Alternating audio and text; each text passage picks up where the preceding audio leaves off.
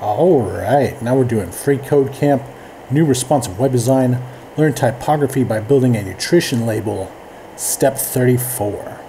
So now we're going to create a new calories info selector and give it a display property set to flex. We're also going to give it a justify content property set to space between and align items property set to flex end.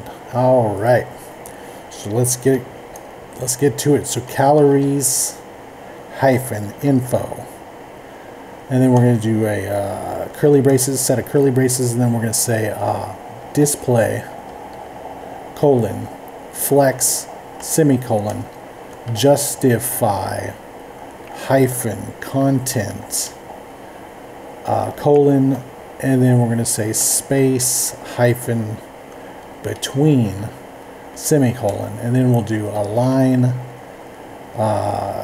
hyphen items colon flex hyphen end, like that. Alright, now the calories are over here. Alright, cool. So let's check it. Looks good, and submit it. Alright, now we're on to step 35, and we'll see you next time.